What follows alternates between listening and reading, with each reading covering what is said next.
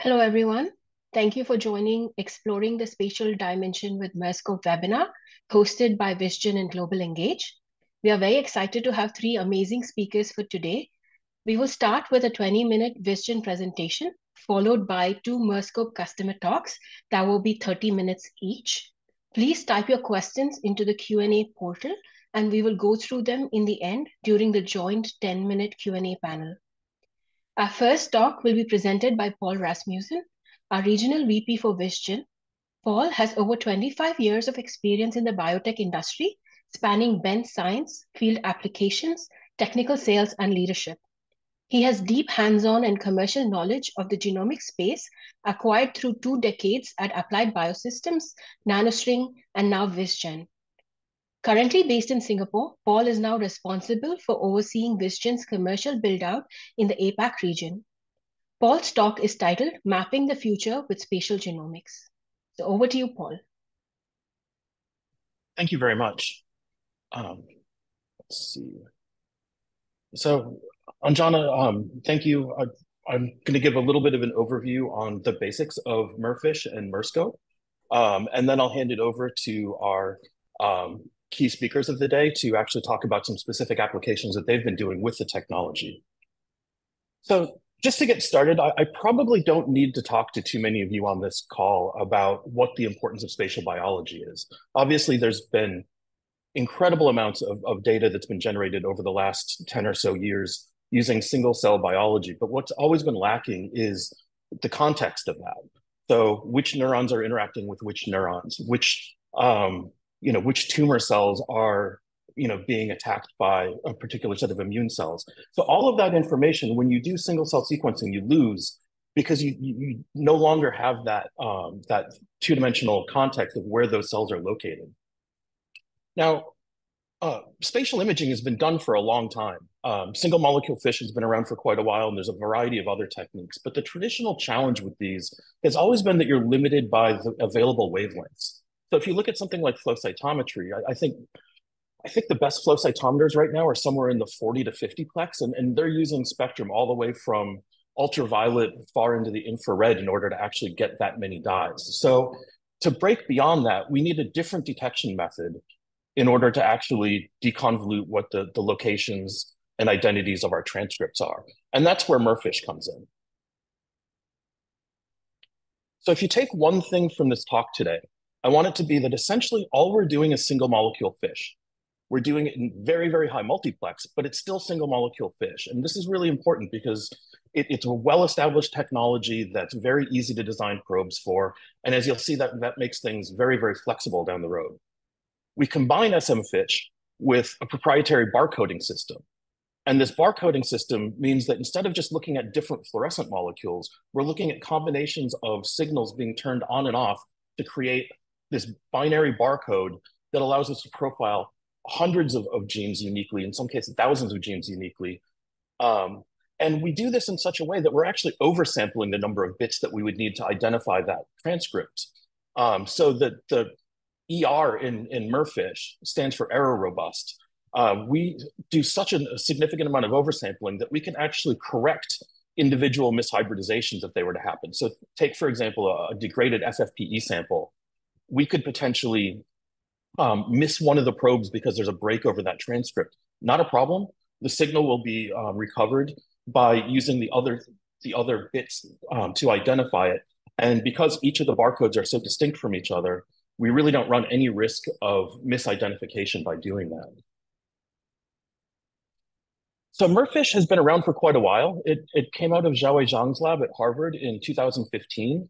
And since then has been adopted quite broadly in academic settings, mostly in the early days by people who were homebrewing the technology.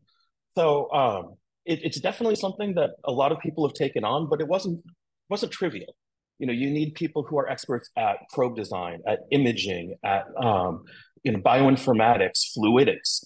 And so where VIzgen came in was two of the members of Professor Zhang's lab created a company to commercialize this and standardize the hardware, the chemistry, and the software so that any researcher could get into spatial biology without having to have all of those very niche domain expertise. and really let people just focus on the biology rather than spending all of their time developing the technology. And as a result of this, there have been over 170 papers, excluding reviews so far, using MERFIsh. And this year, there was actually an inflection point where we're seeing more papers that are coming, significantly more papers that are coming using the MERSCOPE platform, which is our instrumentation, versus people who have homebrewed that. The other thing I should mention about this is, when you look at a lot of the bioinformatic algorithms that have been developed to understand spatial biology, a lot of them were trained on MERFIsh data because for a long time, that's all there was. And so, that really ensures that we have high compatibility with a lot of downstream tools. So I mentioned that SMFish is a really, fairly straightforward and well-characterized chemistry. Because of this, we have a very, very flexible platform. So we can look at hundreds to potentially thousands of genes, and we branch beyond the traditional spatial spaces of just neuroscience and oncology by allowing people to customize whatever gene set they want. So while we have panels for, mouse brains, human cancers, and similar things, we're not solely dependent on that. We can design a panel for fibrosis. We can design a panel for infectious diseases, for Treg cells, whatever you want. We can typically design a panel for it in a cost-effective and straightforward way.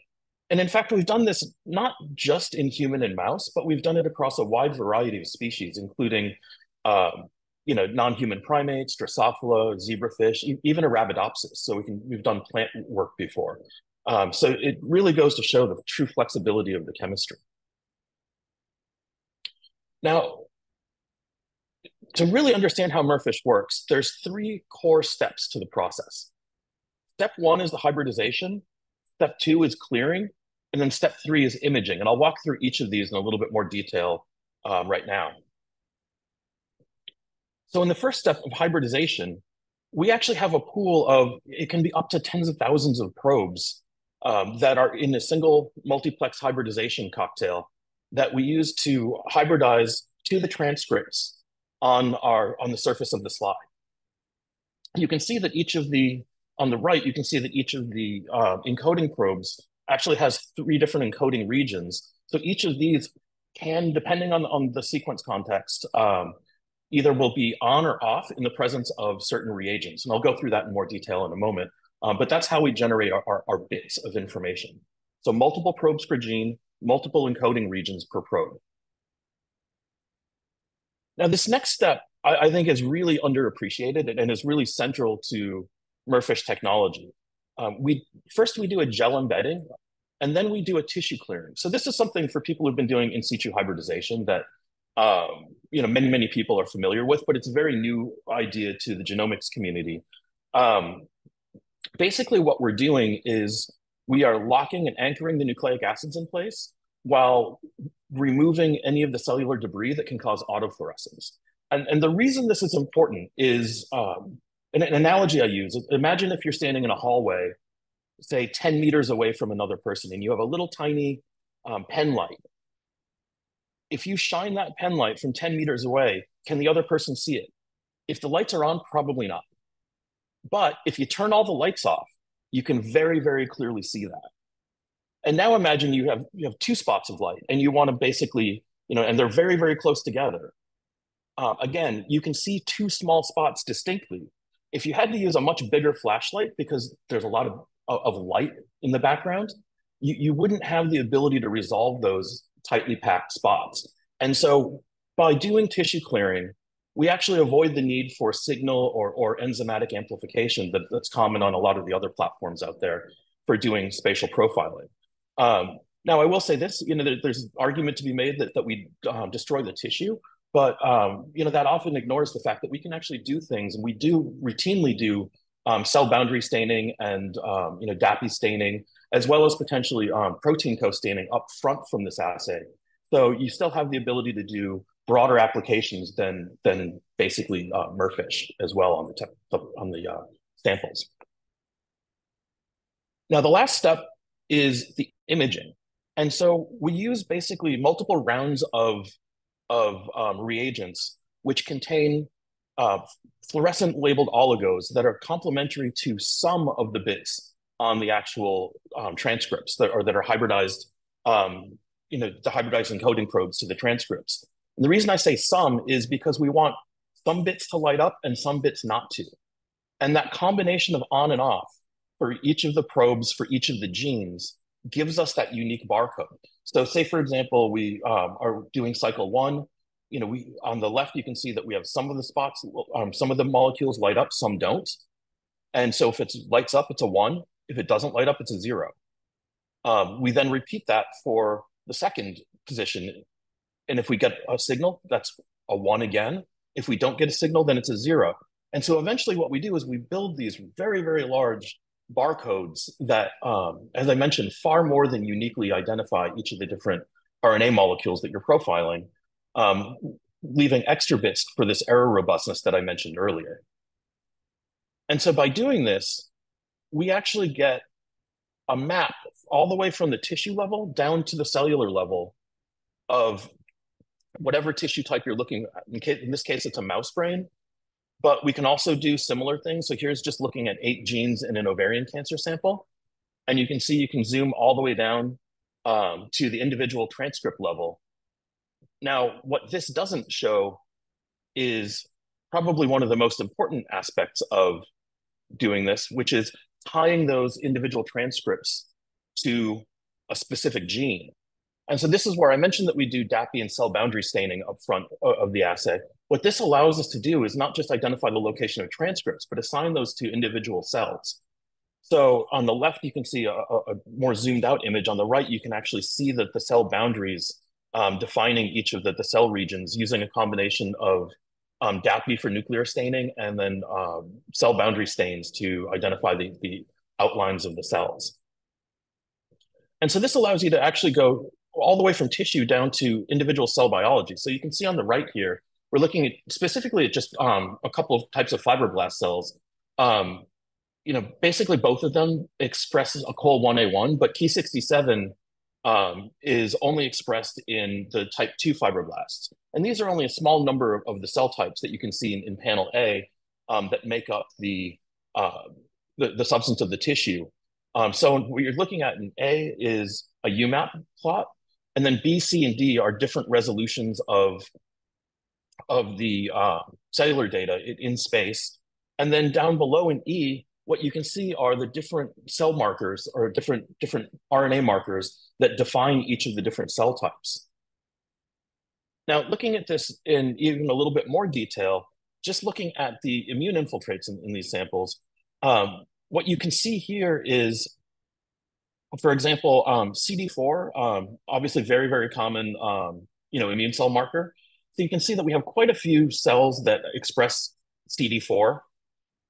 But then there's also other sets of cells that express CD4, but also express FOXP3, which is obviously a Treg marker. So we can clearly differentiate CD4 positive Tregs from other CD4 positive cells.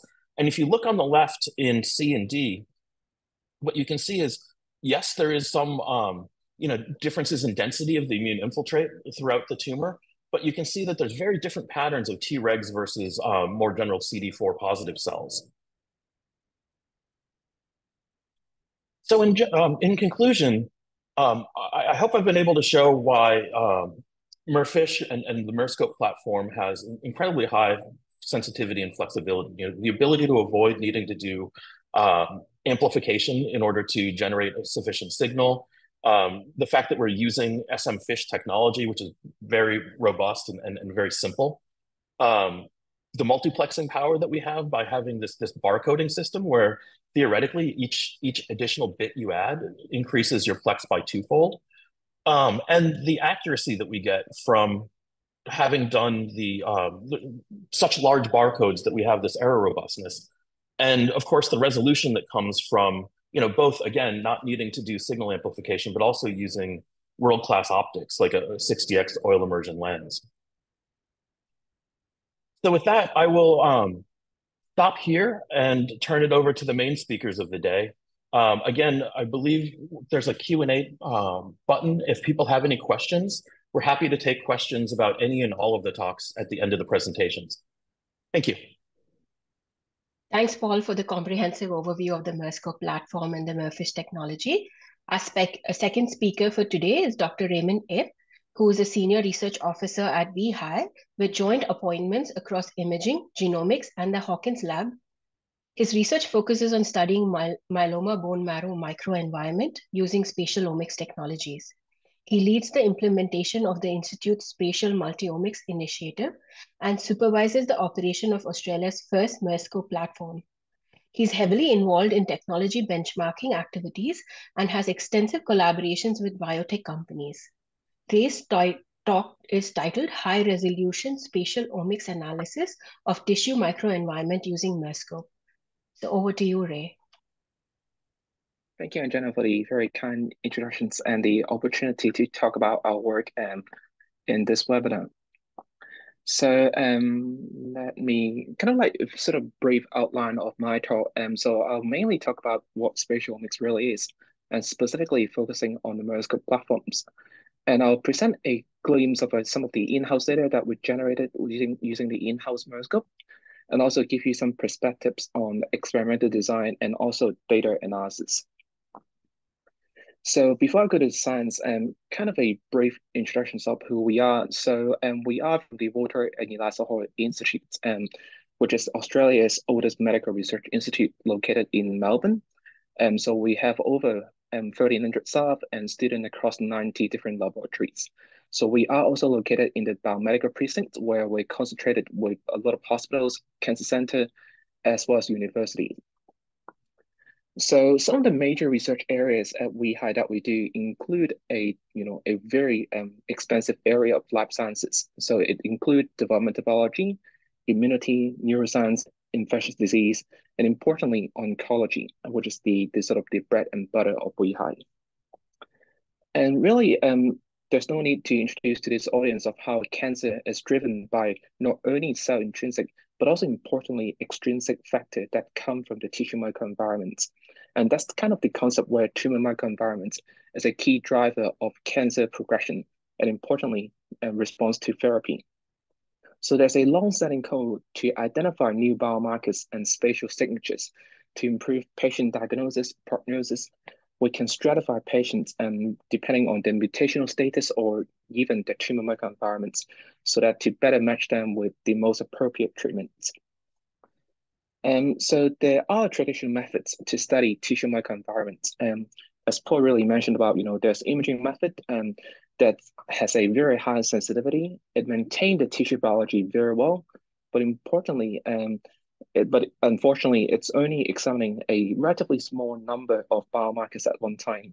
So maybe in the imaging world, we can look at maybe 12 or 10 markers at one single imaging run. But the downside is that usually imaging takes a long time. But on the flip side, a lot of people are very familiar with genomics, and especially in the era of single-cell RNA sequencing, where it's extremely high throughput, so you can look at millions of cells in a relatively short time frame. And it also enables you to detect the entire transcriptome, for example, where you can have unbiased discovery power. But unfortunately, when you do single-cell or bulk RNA-seq, you have to digest your tissue. So as soon as you digest the tissue, you're basically foregoing the spatial informations. And in some way, you might actually accidentally perturb the gene expression pattern. And notably, not every cell type, for example, like granulocyte, they do not really survive tissue digestions. So in some way, you might get a sort of biased or skewed landscape using genomics technology alone. And that's kind of where the hype comes from about spatial omics. It's that it's trying to be kind of a marriage in between both imaging and genomics world, where you can now not only digesting your tissue or imaging a small number of biomolecules, but you can look at hundreds of millions of biomolecules directly inside a tissue. And that was the reason why it was selected as the method of the year back in 2020. And so really kind of a histological landscape of the technology, where it comes from bulk and single cell. You can see how rapidly spatial transcriptomics has arisen in the past few years. So I think this year it's kind of where we're hitting that subcellular spatial multiomics side of things, where we're now not only looking at molecules at rather pixelated spatial resolution, but now we can actually measure those substances directly inside the tissue at single cell resolutions. So at WEHI, we are very fortunate to have pretty good resources in investing in sequencing-based as well as imaging-based platforms. So today I'm going to talk about our experience on the MERSCOPE platforms. So I think Paul did a really excellent introductions of how MERSCOPE work. So we were very fortunate to receive the first MERSCOPE in Australia stopped late last year. So essentially what MERSCOPE does is to image individual RNA molecule of hundreds of genes at that true single cell resolution. So you can start from the entire tissue field of view, and then you can sort of zoom into that region of interest, and then look at that molecule in that true cellular and spatial resolutions. And it has exceptional spatial resolution and also detection efficiency. And in terms of the basic chemistry, I think Paul really covered that very well. And so essentially, it's just a multiplex iterative cycles of the very traditional first and institute hybridizations, where you basically hybridize a set of probes against your target of interest. And in order to read out the target, you would illuminate a subset of probes in each round. So not every probes will be imaged because of optical crowding issues.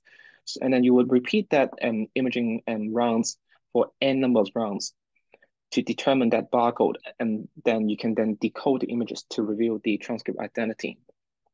So with that approach, by repeating around 8 rounds of imaging, you can image up to 500 genes. And in terms of our experience on the MERSCOPE, we have quite a huge amount of projects actively and ongoing at WEHI.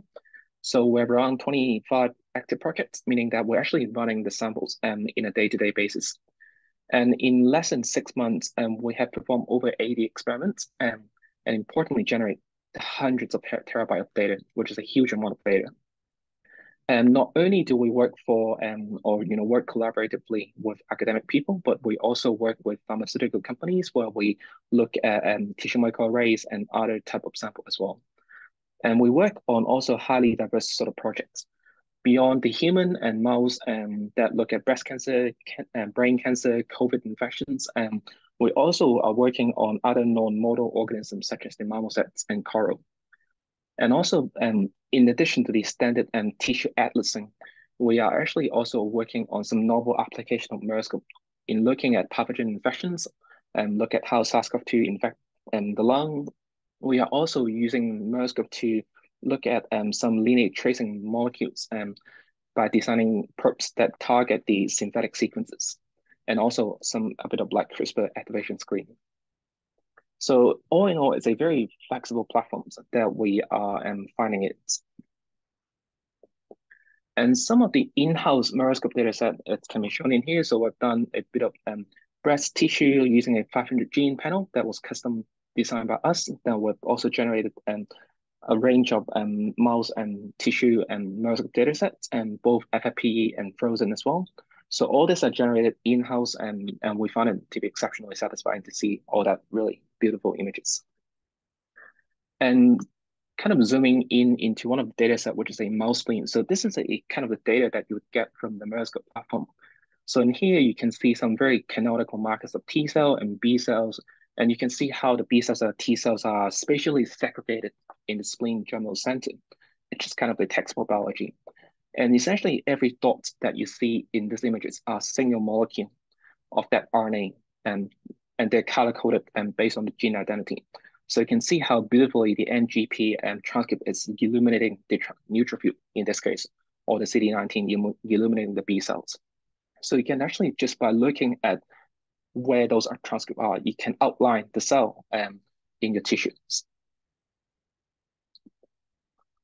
And again, beyond the tissue atlasing kind of projects, we have been trying to, be a little bit creative. So we have been using the gene panel design portal on the VIzgen platform, where we were actually designing probes that bind to exogenous sequences. So in here, the cancer cells are being tagged with a molecular barcode that we can do lineage tracing. And so we design probes that bind into that different barcode, And you can see how those cancer cells are being detected by those probes on the MERSCOPE platforms. And you can see how well the cell segmentation works in here. And you can see how, basically it's a very heterogeneous clones of cancer cells in this tissue type. And again, you can see how individual RNA dots are being illuminated by the probes, and kind of again demonstrating that single molecule detection efficiency of the systems. And beyond those kind of like RNA profiling, we have also tried to do protein and RNA code detection on the MERSCOPE. So in here is a human brain tissue where we actually add the GFAP antibody to illuminate the astrocyte, I believe. Then we can overlay the RNA measurements and the protein measurement on the same tissue. And so again, this has been working very well, and it doesn't really add too much of your time. And it's actually quite essential in terms of cell segmentation that I'll talk about later on.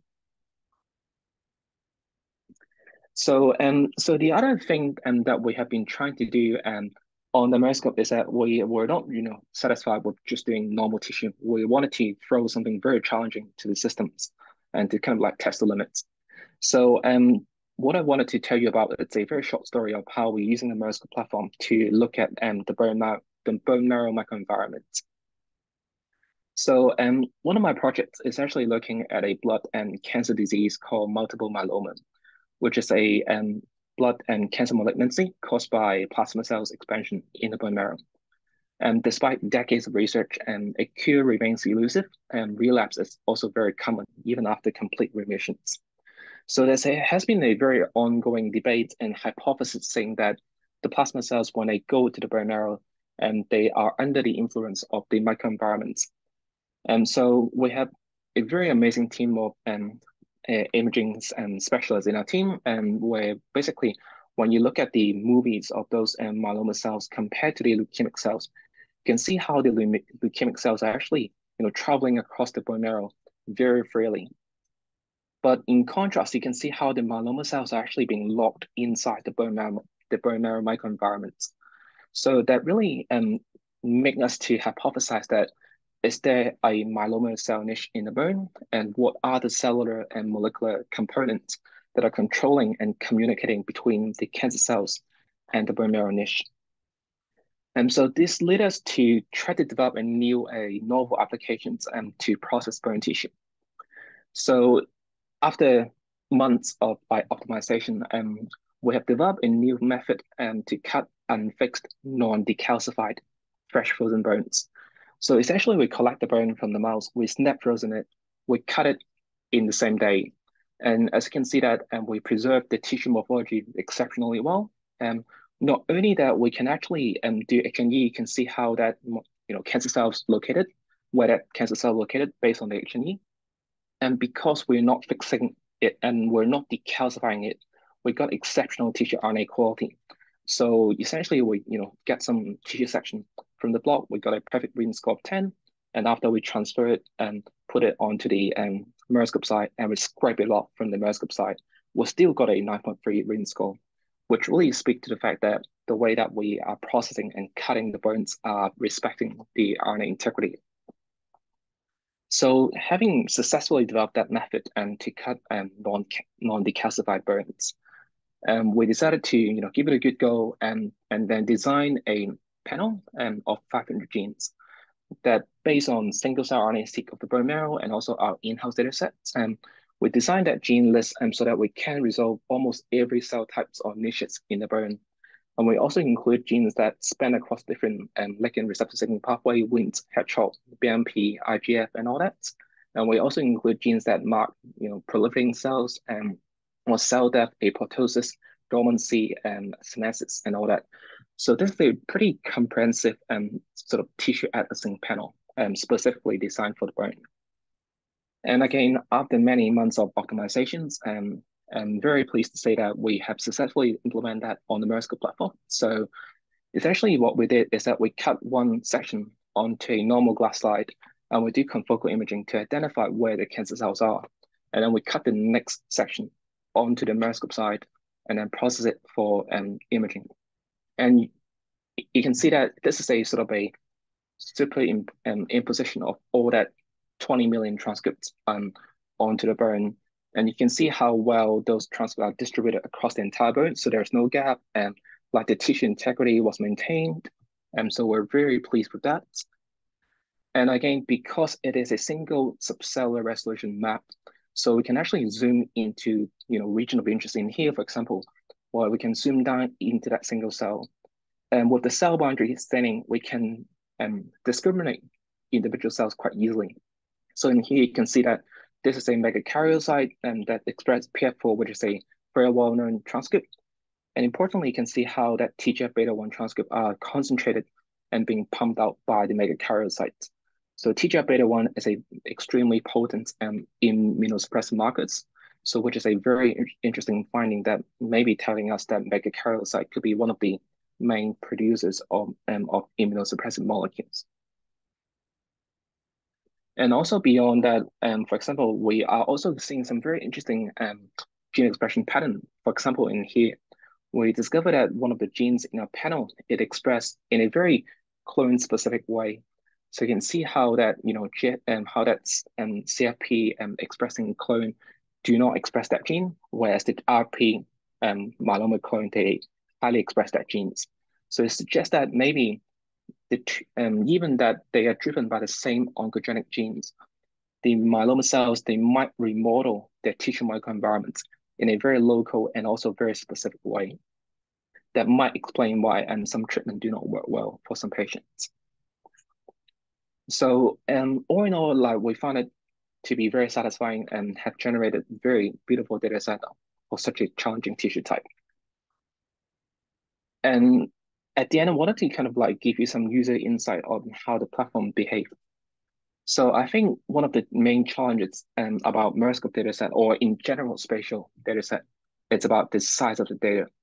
So this is a kind of a very rough sketch of how our data storage happen at WEHI. So it's not very up to date, but you can see how spatial data, and mainly MERSCOPE, is kind of like catching up on light sheets and confocal data, because it generates over 5 terabytes of raw data per run. So you need to think about how you're going to manage and store that data. And something that it's quite unique about spatial data, it's about background noise.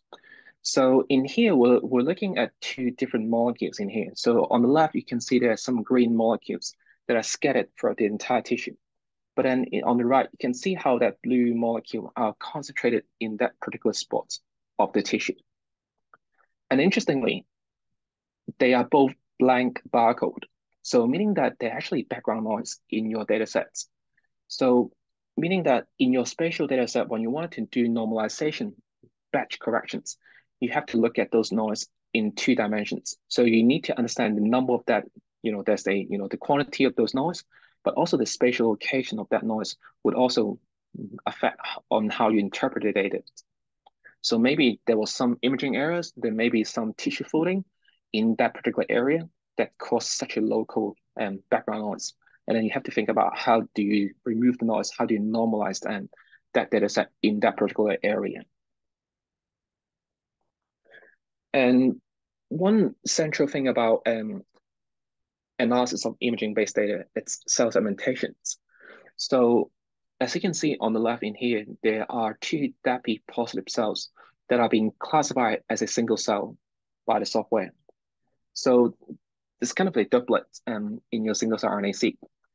So if you incorrectly segment cells, it can lead to transcript spillover, where the transcript from one cell can bleed into the transcript of the other cell, that create kind of a hybrid cell type.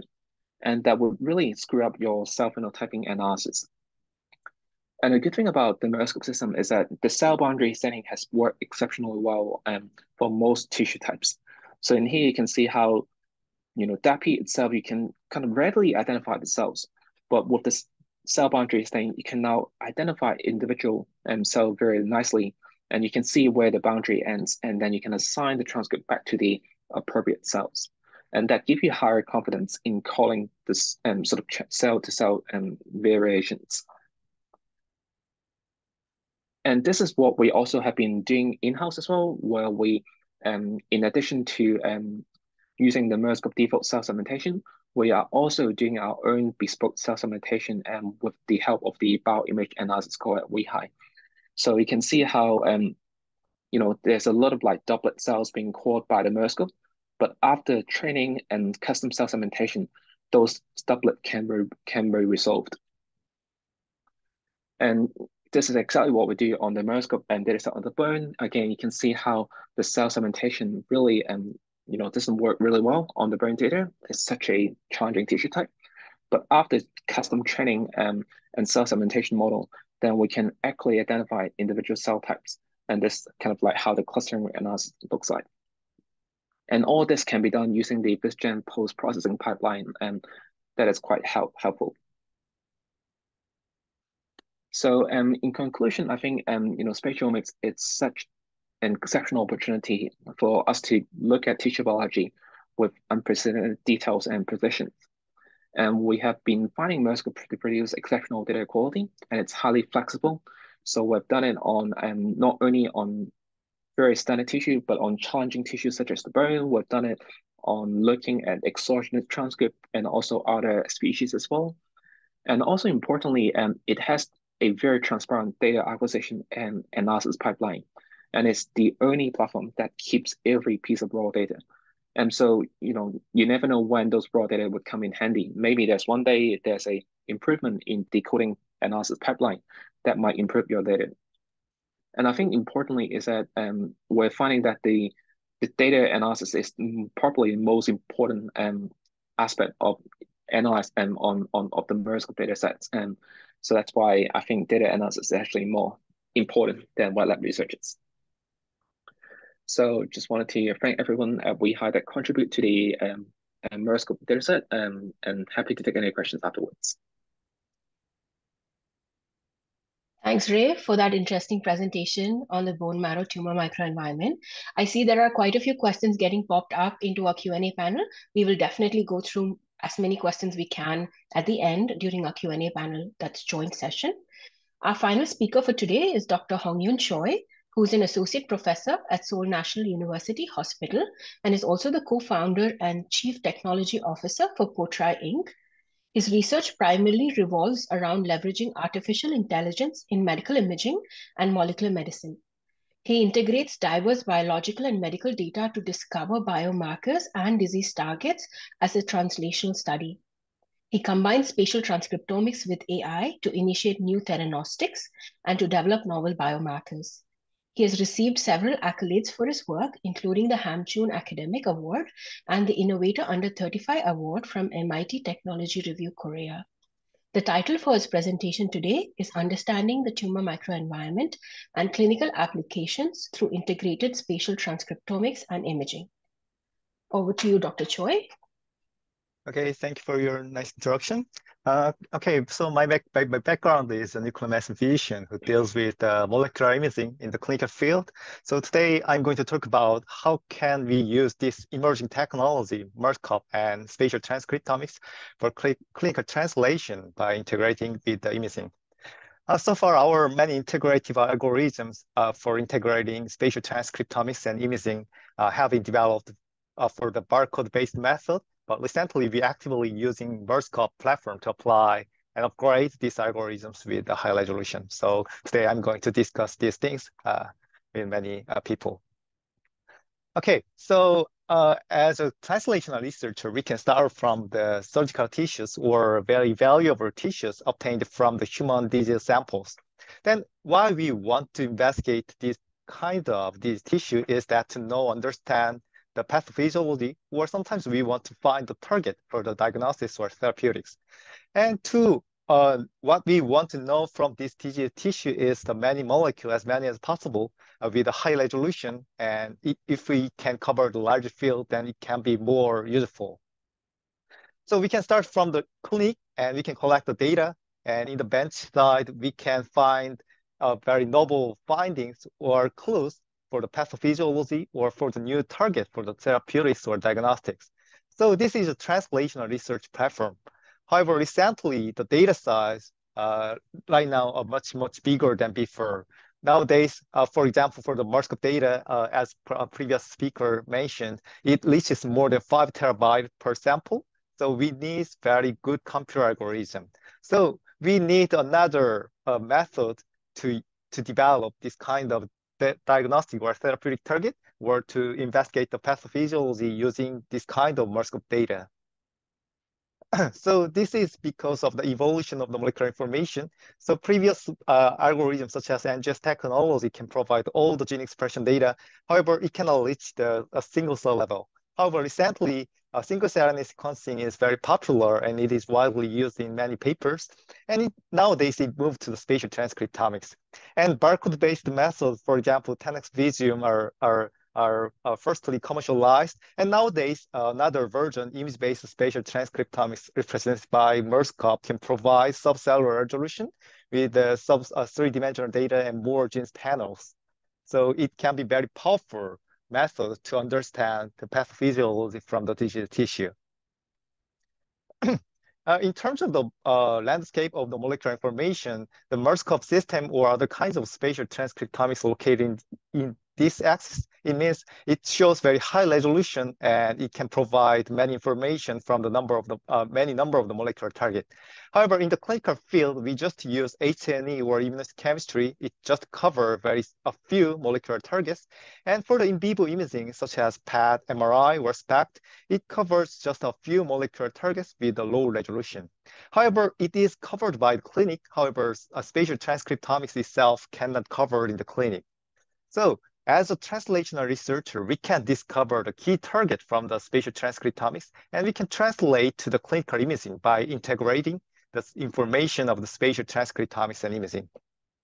So as a clinical researchers, many researchers uses this kind of imaging data to understand the pathophysiology or some disease features using the data. However, in the bench side, many translational researchers uses this kind of molecular information. However, we cannot integrate them directly because they have different scales. However, spatial transcriptomics, one of the great meaning is that they can bridge the gap between these two scales, because spatial transcriptomics can provide both the information for the molecular level chains and gross level chains using the space information. So one of the key points of the spatial transcriptomics is integrating with the imaging.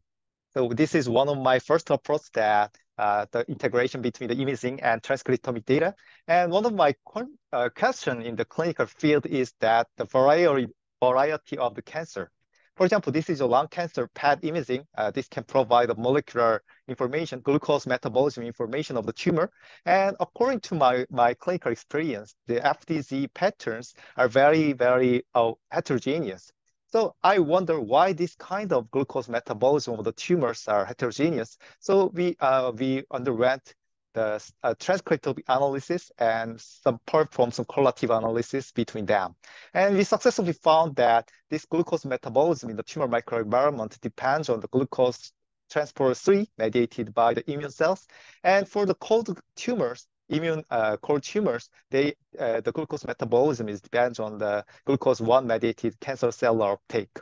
However, according to this analysis, we cannot perform some in-depth validation because of the problem of the scale. Because the glucose metabolism is measured by the gross level scale tumor. However, the transcriptomic analysis based on the bulk RNA-seq is just obtained from the very small area of the tumor tissues. So in terms of scale, we cannot integrate the transcriptomic analysis and imaging directly. However, spatial transcriptomics can provide the opportunity to integrate this transcriptomic analysis and imaging directly. For example, this is an ex vivo autoradiography imaging, which is the same version of this PET imaging. And then we can identify the heterogeneity patterns of the glucose metabolism or some proliferation index as a functional term of the tumor. And we can get some spatial transcriptomics directly, and then we can perform some correlative analysis. So by analyzing as a spatial manner, that we can identify why this tumor shows hyper-metabolism in here and why this tumor shows very low metabolism in here. So by integrating the spatial transcriptomics and this kind of imaging, then we can get a lot of information of the underlying biology of the specific imaging. And for the clinical translation, we can discover the key target from the spatial transcriptomic data. We can identify the key molecular patterns or some key targets in the tumor tissues. And if we find the ligand specifically bound to the specific target, then we can translate into the clinical laboratory imaging, such as a PET. So this integration is very innovative in terms of the molecular imaging field. So one of our first approach to integrate the spatial transcriptomics with imaging was a SPADE, which is an algorithm that spatial expression patterns identified by deep learning of the tissue images. So first version, we just use the H&E imaging integrate with the spatial transcriptomics based on the barcode-based method. And we acquire some image features from the deep learning algorithms, predefined deep learning algorithms. And this kind of algorithm can provide the features, some quantitative features of the patches. And these quantitative features can be correlated with the spatial gene expression patterns. Then this gene expression can explain the structural information or imaging features directly. And this is one of the algorithms. And according to our analysis, the genes extracted by the image features, then it can divide the tumor regions very accurately according to our analysis. And we moved to another version of the imaging integration. For example, the microscopic level drug distribution analysis with the spatial transcriptomics. For example, if we develop some antibody drug conjugate or other types of antibody drugs, then these antibodies are not directly accumulated in the tumor antigen. For example, this is a EGFR expression in the tumor. However, if we develop some EGFR targeting antibody, and if we administer this kind of antibody to the in vivo, then the distribution of antibody is somewhat different from the EGFR tumor antigen, because these kinds of antibody drugs are affected by many tumor microenvironment factors, such as hypoxia or tumor vasculature or some tumor pressure. So that's why we want to integrate this kind of drug distribution map with the spatial transcriptomics. So we labeled some specific drugs with the fluorescence, and we get some drug distribution map with the fluorescence imaging. And we integrate this imaging with the spatial transcriptomics, and we can investigate why these drugs are located in the tumor core in here, and why these drugs are located in the center of the tumor. So this tumor, the accumulation of this drug was associated with the hypoxia or glycolysis patterns. So we can successfully use this kind of algorithms to understand the drug distribution in the real tumor tissue. And this is another version, collaborate with another biotech companies, and they develop some drug carrier which can be labeled with some targeting motifs, and they want to develop some drug targeting the tumor-associated macrophages. And their first version was located in here after the in vivo administration of the drugs to the tumor. And another version of the drug are highly accumulated in another part. And this part was associated with the cancer cells, and the targeting motif 1 labeled drugs are located in here, and it was associated with the tumor-associated macrophages. So they could successfully choose this targeting motif 1 for targeting the tumor-associated macrophages. And recently, we moved to the MERSCOPE data to integrate with this kind of drug distribution map based on cell therapy or antibodies or nanoparticles. And recently, we tried to obtain this kind of integration with the MERSCOPE data with the drug distribution map.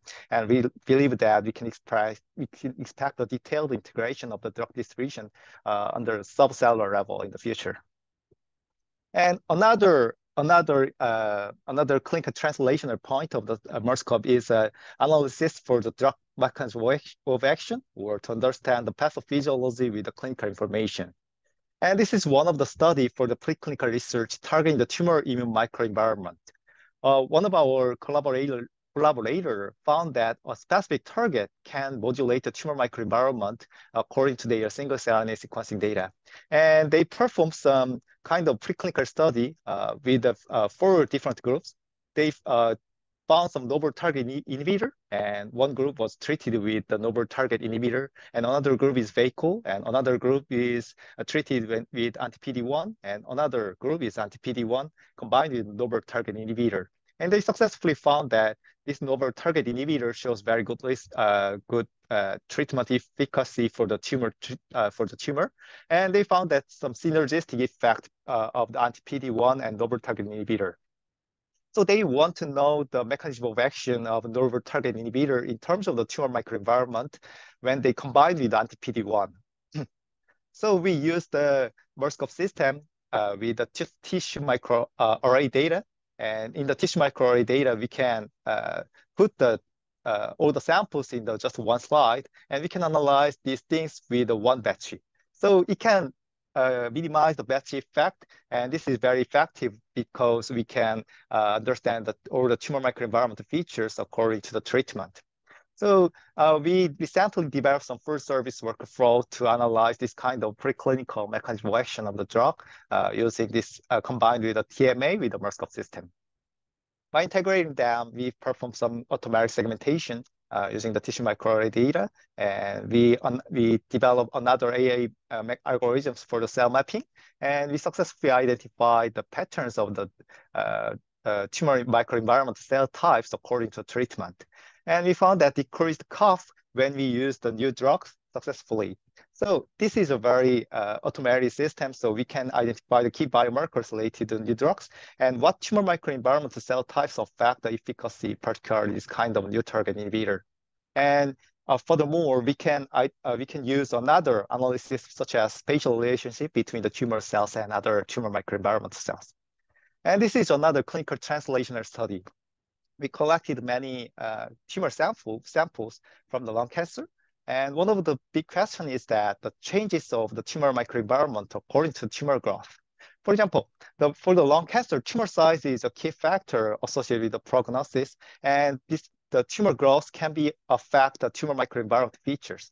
So clinically, tumor size is a key factor in terms of the tumor prognosis and the treatment choice. So we want to know the association between the tumor microenvironment patterns and the tumor growth. So we collected around 20 samples from the lung squamous cell carcinoma, collaborate with the thoracic surgeon, and generate the tissue microarray block, and we perform some MERSCOPE analysis.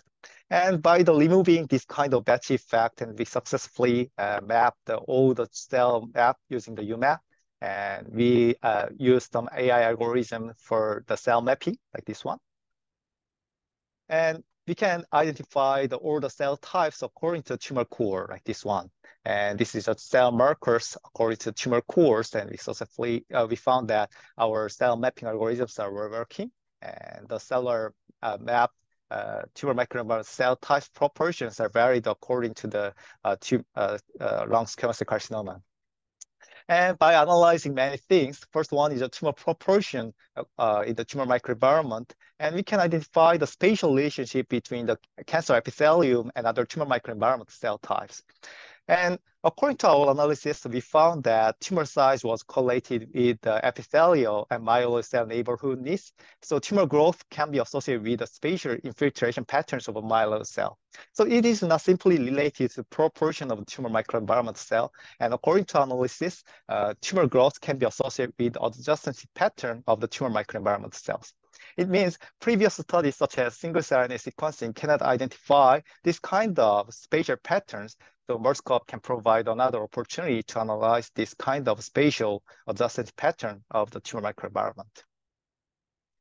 Okay, so and another translational point is imaging and artificial intelligence algorithm for the spatial transcriptomics analysis. One of the big trends in the tumor microenvironment targeting drug is the uses of the biomarker, pre-selection biomarker. For example, previous clinical trial without the biomarker, then the response rate will be decreased. However, if we use the selection biomarker, patient selection biomarker, then the response rate will be remarkably increased. So that's why many biotech companies and pharmaceutical companies want to use the pre-selection biomarker. And many drugs targeting the tumor microenvironment, they need to know about the tumor microenvironment cell type patterns in the real world tumors. And one of the good biomarker is the immunohistochemistry. However, it just provides just one or two molecular information with the space information. And if we can use the direct uses of the spatial transcriptomics in the clinical samples, however, it can be very useful for the discovery of the biomarker. However, it is difficult to use in the real world clinic because it is too expensive and the quality control is very difficult to directly use in the clinic. However, if we combine this kind of direct uses of spatial transcriptomics and clinically conventional imaging techniques, then we can predict many things with the AI when you combined with the clinical imaging and spatial transcriptomics. So one of the strategy is to collect a lot of database using the spatial transcriptomics and perform some cell type mapping using the artificial intelligence. And combined with the H&E images, then we can develop another version of AI to predict the cell type maps only using the H&E images. And H&E images is widely used in the real-world hospitals, so it can be easily accessible. So we believe that AI combined with the H&E images can provide another spatial biology information in the real-world clinic. So this is first version of the cell mapping AI algorithms. Recently, we moved to the image-based spatial transcriptomics for the cell type mapping.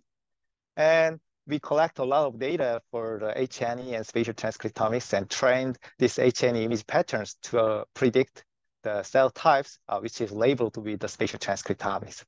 And we firstly collect a lot of lung cancer samples, and we successfully found that the cell type maps only using the H&E images was well correlated with the immunohistochemistry.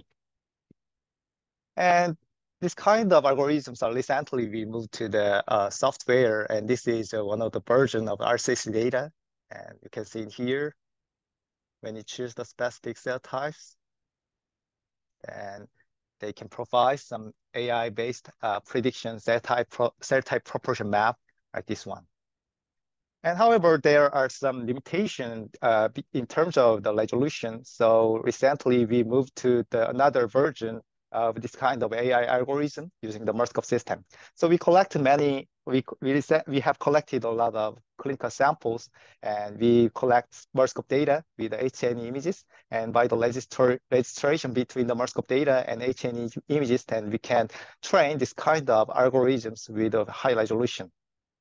So this is a very initial version of the AI algorithm that cellular mapped by the MERSCOPE for cancer epithelium. And after training using the AI algorithms, then it can provide very accurate information for the cancer cell mapping. If more, it can provide some mapping for the tumor microenvironment cell types.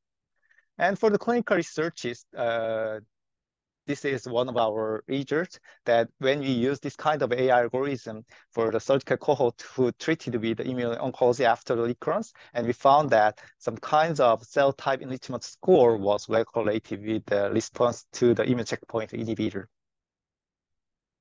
Okay, so lastly, I'd like to share some ideas of the spatial transcriptomic analysis for the spatial topology, because one of the advantages of spatial transcriptomics is that it can provide some spatial relationship between the cell types or receptor ligand. So we developed some stopover algorithm, which is a topological overlap analysis for the cell-to-cell interaction or receptor ligand interaction, regardless of the spatial transcriptomics platform.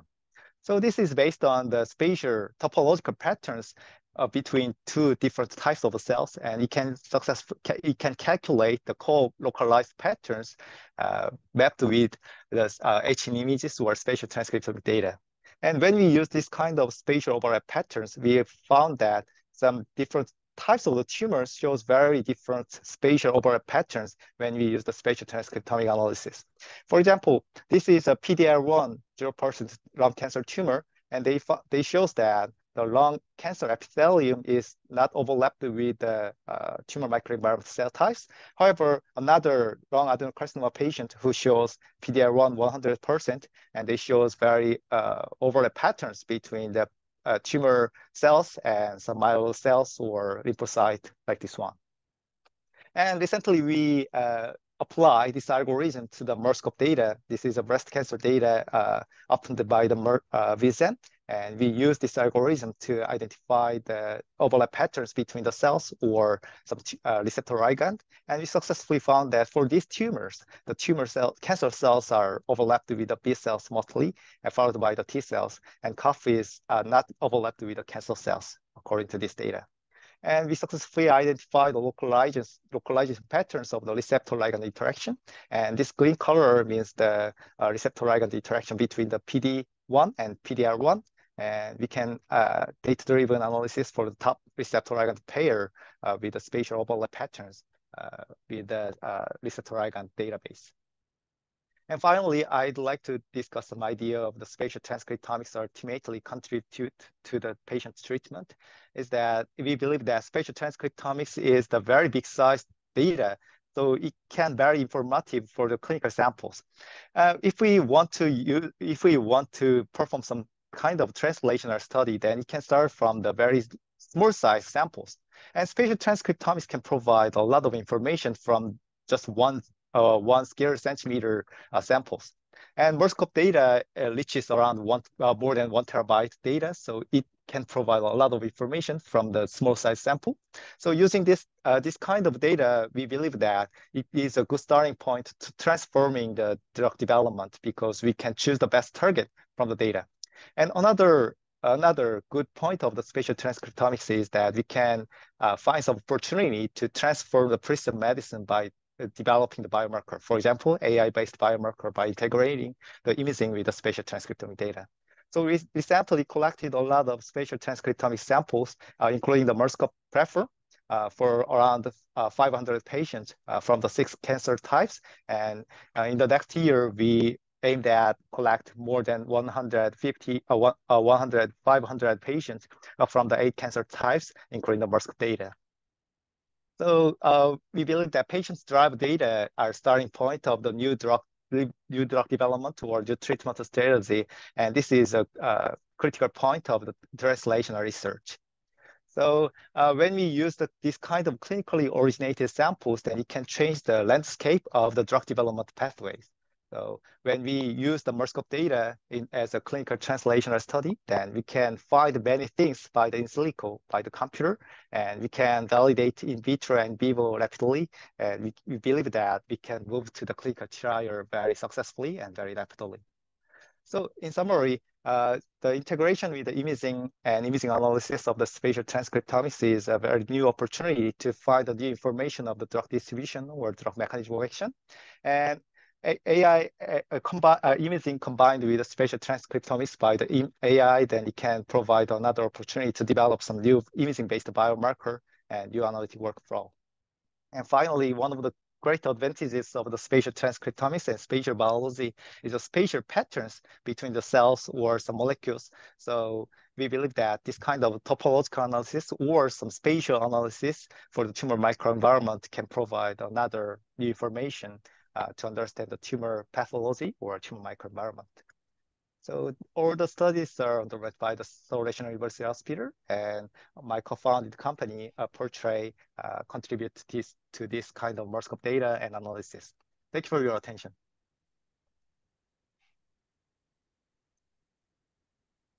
Thank you so much, Hongyoon, for that really fascinating talk, and trying to see how you can take spatial data, especially generated from MERSCOPE, all the way to the clinic. Really interesting. So now we'll go ahead with the Q&A panel. So maybe I have a list of questions that I will ask to each speaker as and when the questions come in. So I think the first question is for Ray. So hi, Raymond, fantastic and very impressive work. On a technical note, what is the sort of scan/run time for a fresh frozen femur, assuming about 500 genes? So I think the scanning time for 500 genes for around 70 millimeter square of tissue would take around 33 to 36 hours. I think it's actually quite fast and it's quite consistent as well. Yeah. Thanks, Ray. So we have a question for Paul. What do we typically use as a cell boundary stain in a MERSCOPE experiment? Yeah, so it's a good question. We actually have a cocktail that combines multiple cell boundary stains into a single analyte. The exact contents are proprietary, but I also want to mention that if people have their own specific ones, that should be doable too.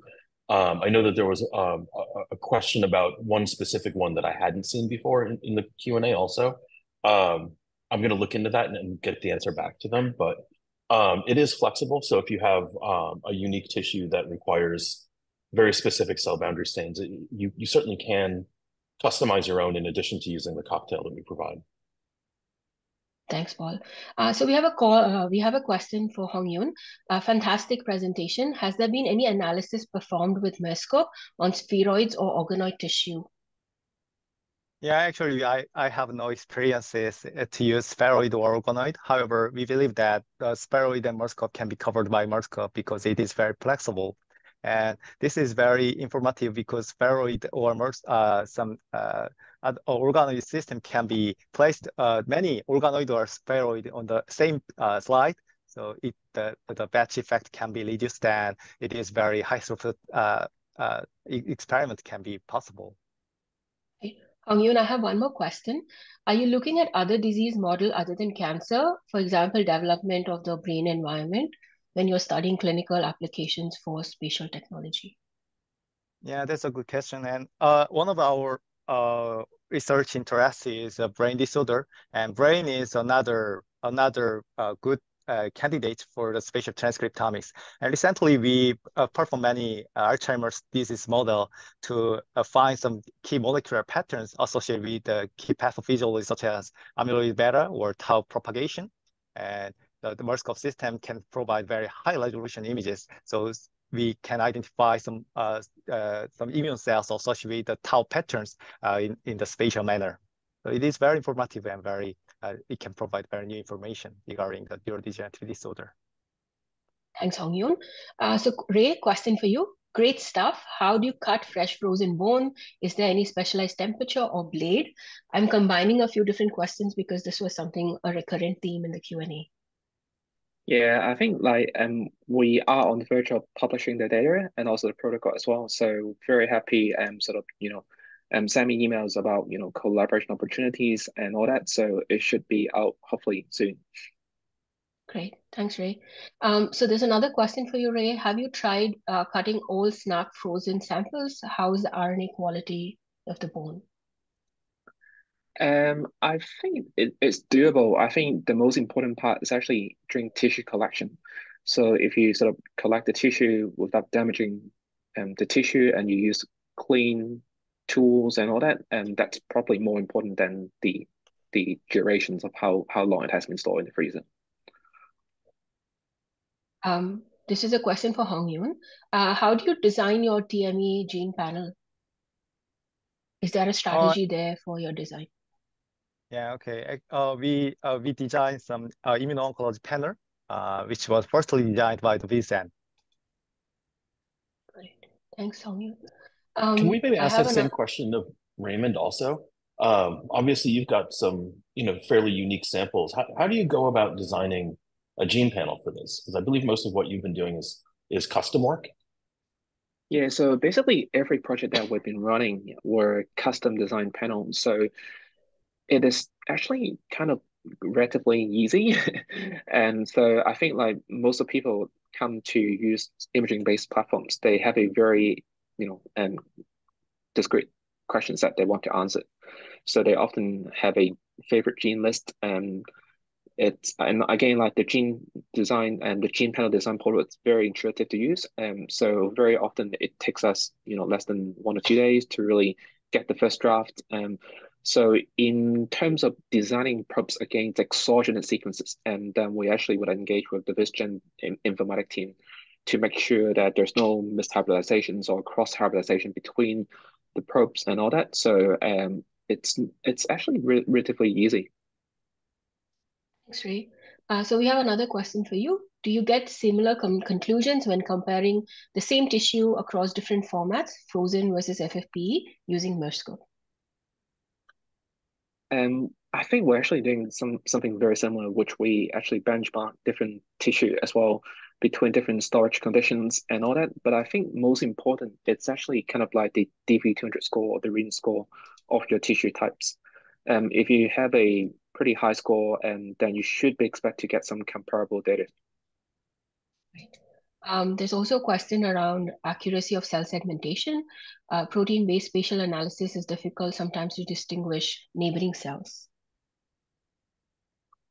I think in our experience, the cell boundary stain has been working very well across most tissue, especially on epithelial tissue. It works extremely well on lung and ovarian, breast tissues.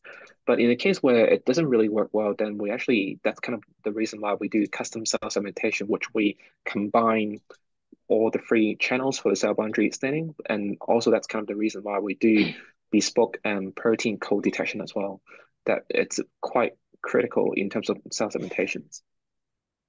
Maybe I can add something to that as well. So, I mean, cell segmentation is really complicated. It's probably the most challenging part, I think, of a lot of this, because a lot of your downstream work, where you're looking at cell types and things like that, falls apart if you can't actually differentiate the cells. And so one of the things we've tried to do is make the platform as flexible as possible. So in the latest version of what we call our post-processing tool, we've implemented a plugin architecture, which not only allows you to put in multiple sort of pre-canned algorithms if you want to, but for example, if you're using something like CellPose2, where you can use a person in the middle training algorithm, where you sort of iteratively train and revise, the segmentation, and then reprocess that, and you do that a handful of times, and you actually get something that looks for the types of cells that you have in your tissue. That can actually help quite a bit. But Raymond, you're right. I mean, if there's not a good cell boundary stain, it does get a lot more complicated. So I don't want to diminish that, but I think we've probably got the most flexible segmentation pipeline in the market right now. I mean, obviously this will all change, will evolve, others will evolve, but we've had really good success even with some complicated samples. And I think there was a webinar recently with someone looking at cardiac cells, and there you have huge differences in sizes of cells between some of the cardiac cells and some of the immune cells and support cells. But also you have this problem where a significant portion of the cardiac cells are actually non-nucleated. So, if you try and rely on DAPI as, part of the identification, that all kind of falls apart. And so, we've been quite successful, or I should say our users have been quite successful, in developing strategies to do segmentation, even with complicated samples. Yeah, I think some types of tumors, such as the basic cell segmentation algorithms, are resulting very good result. However, some kinds of tissues, like very dense tissues, or some kinds of preclinical studies using the xenograft model, so cell segmentation algorithms are very difficult, and it's not easy. So it seems that we need to check the data in detail with the Explorer, and then pick the appropriate method. In some cases, we sometimes use create a grid-like structure instead of the cell direct segmentation, and we can measure some cell density. And some types of some customized algorithms can provide cell segmentation with the cell labeling with only the RNA without DAPI imaging, and they are sometimes very successful. So we can choose appropriate method according to the analysis types or the tissue types. May I ask a question? Yeah. I'm really curious. I mean, you've developed a huge amount of data and a huge amount of insights that have clinical relevance. How does that translate to the clinic, right? I mean, it's a huge amount of data. It's a big process. I mean, do you have a feel for what a clinical assay might look like? Is that high-plex gene expression combined with H&E, or is it actually a much simpler assay that falls out from having done so much discovery work, or is it too early to tell? Yeah, so you mean some difficulties to collect the clinical samples or to analyze all the clinical samples?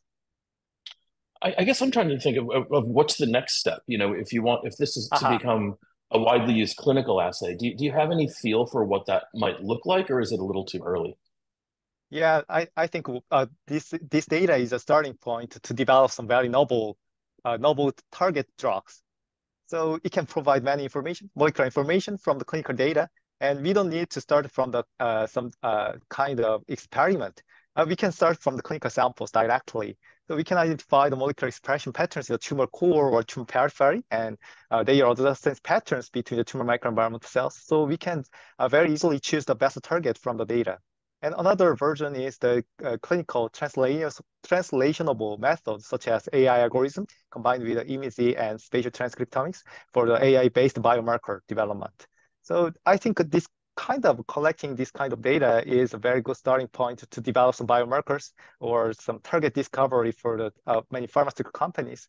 And this data is very valuable, and it's very cost-effective compared with immunohistochemistry, conventional immunohistochemistry, or other kinds of conventional tools. Great, thank you.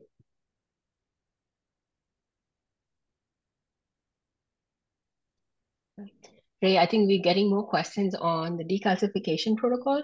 So you did mention that your publication is coming out soon. Is it like a preprint or will it be at a particular, is there any information we can give to the audience who are interested in understanding the protocol? Yeah, so I think we'll sort of like describe the protocol in details in the publication. So I don't think it'll be inappropriate. But again, like it's something that I hope it's everyone can implement in the lab. And again, like very happy to discuss offline about collaboration opportunities. Absolutely. And I think once the preprint is out or the publication's out, we will make sure that we distribute it to the to all our subscribers as well. So Ray, there's another question for you. Why did you choose fresh frozen instead of FFPE?